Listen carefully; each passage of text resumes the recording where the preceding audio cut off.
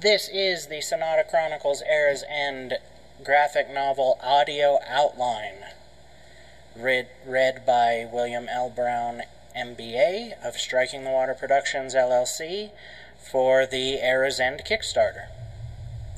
Page 1. A lone rider looks down on a village that lies below the crest of the dune her wagon beast stands on at the edge of a sea of sand. The village is comprised of old stone hovels like small closets standing above the dusty, sun-baked clay. The setting sun casts long violet shadows from the ambient blue light filling in the darkness over the red landscape. Each of the structures is made of red brick. They are all gathered around a single public meeting area in the village center. The hovels are standing doorways with angled backs hinting at the stairwells inside that lead down to the subterranean settlement below. Underground metropolises like these were once very popular before Emperor Constant built his massive empire that now spans the world, a disembodied voice says to the lone rider. I've never seen this place before, the lone rider says as she turns the wagon beast to move on.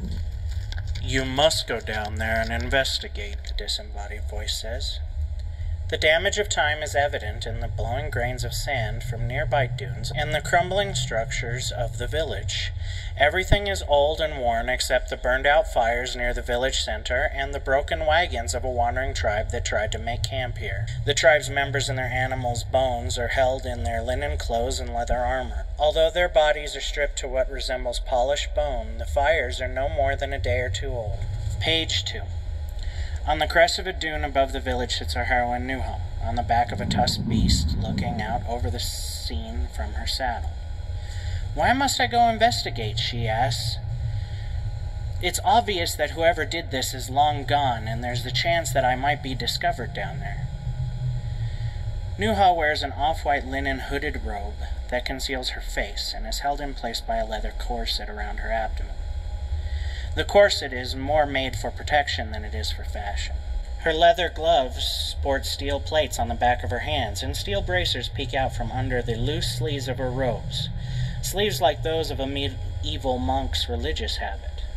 You must go down there and investigate. Whoever did this may be a threat to others, and they cannot be allowed to go free, says the disembodied voice. The beast Nuha sits on looks like a cross between a camel, an ox, and an elephant with aqua skin and patches of brown fur. Her riding reins are tied to its elephant-like tusks, as is considered traditional, and Nuha straddles the beast just behind its neck and in front of its camel-like hump. The creature is called a tavor, or wagon beast, and is the centerpiece of wanderer culture. If I go down there and I'm discovered, all of the empire will be hunting me. My safety relies in anonymity, Nuha says as she looks around for anyone who may be observing the strange situation. The disembodied voice replies, If you do not go down there, you will be abandoning your birthright. Nuha sighs as she realizes that the disembodied voice has a point.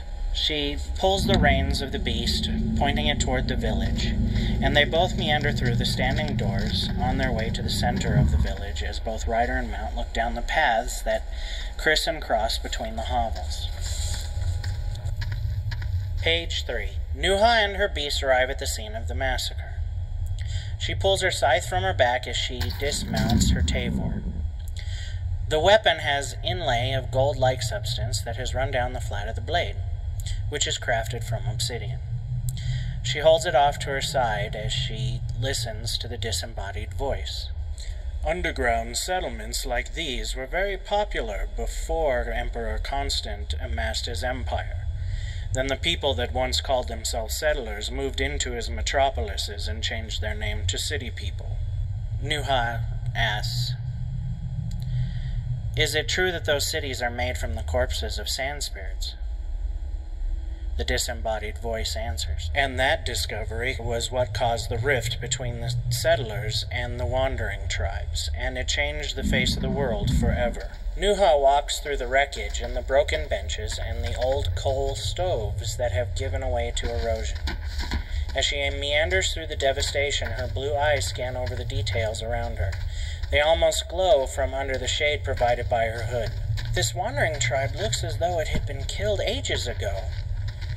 How can you be certain we can still track down their killers, she says. The disembodied voice says, the pits for those fires are still black and have not yet been filled in with sand from the blowing winds coming over the dunes. I imagine that some other force stripped the flesh away from their bones. Her wagon beast nudges her with its tusk like a needy horse would do to its rider when it senses danger. She leads it by the reins and ignores its calls for the most part. What could have wiped out a whole tribe of desert people? She asks. The Wanderers are known to be fearsome warriors out among the dunes. Just then, Nuha turns to discover an enormous broken stone axe buried in the wreckage of one of the wandering tribe's wagons. The blade has smashed all the way through the bottom of the wagon, and the handle has broken off from the force of the impact. Kokeerod, the disembodied voice says. I thought they were extinct, Nuha says as she reacts to the news. The disembodied voice continues. If lack of evidence were proof positive of extinction, then there would be no Obermeerscheb like you left. I imagine that the bear men have just been hiding in the mountains away from prying eyes. Nuha asks the disembodied voice again. But what would they be doing here so far away from the mountains they call home? Just then, our heroine turns to try to find the source of a growing rumble under the ground around her.